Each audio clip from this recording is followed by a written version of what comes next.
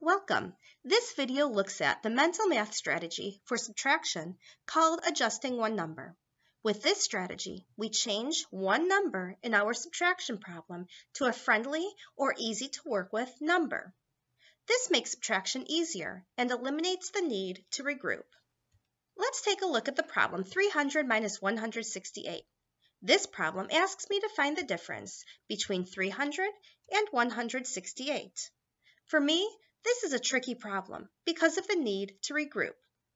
In order to avoid regrouping, I can adjust one number to a friendly number.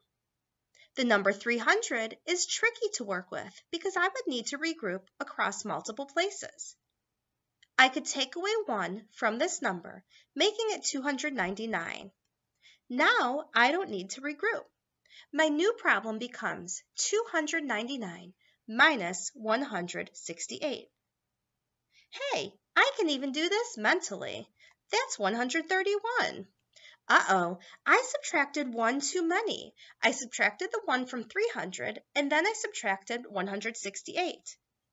I need to add back the 1 to my answer, making my final answer 132.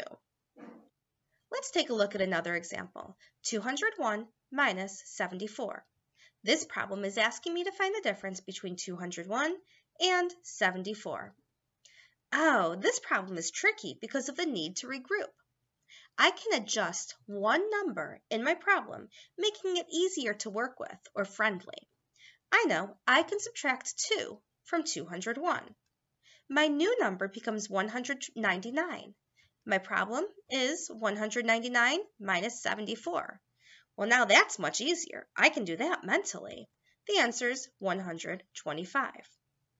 Uh-oh, I subtracted 2 too many. I subtracted 2 from 201 before subtracting the 74.